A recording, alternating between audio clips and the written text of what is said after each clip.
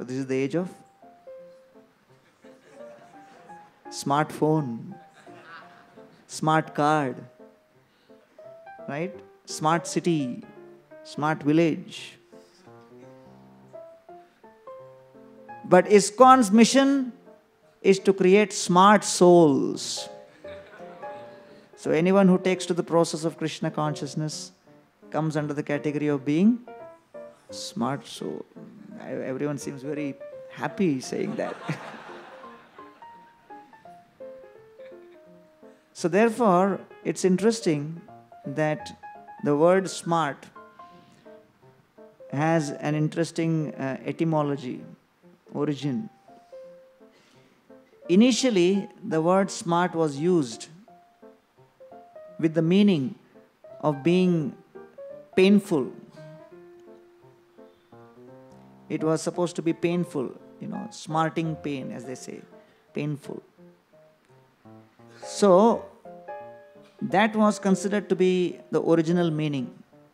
Then there is a term in English which is called homonym. Homonym means the same word, same letters, same pronunciation has different meanings, right?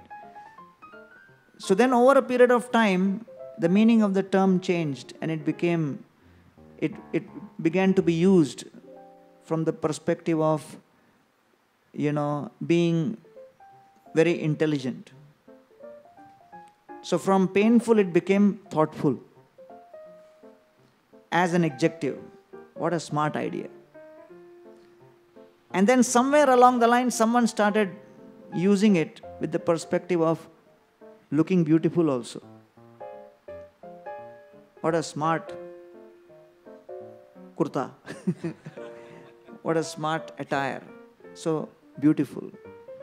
So the journey of the word itself has gone from being initially painful to thoughtful to beautiful. And that's how the journey of the conditioned soul in the material world must also become. That the journey of the soul in the material world is initially painful.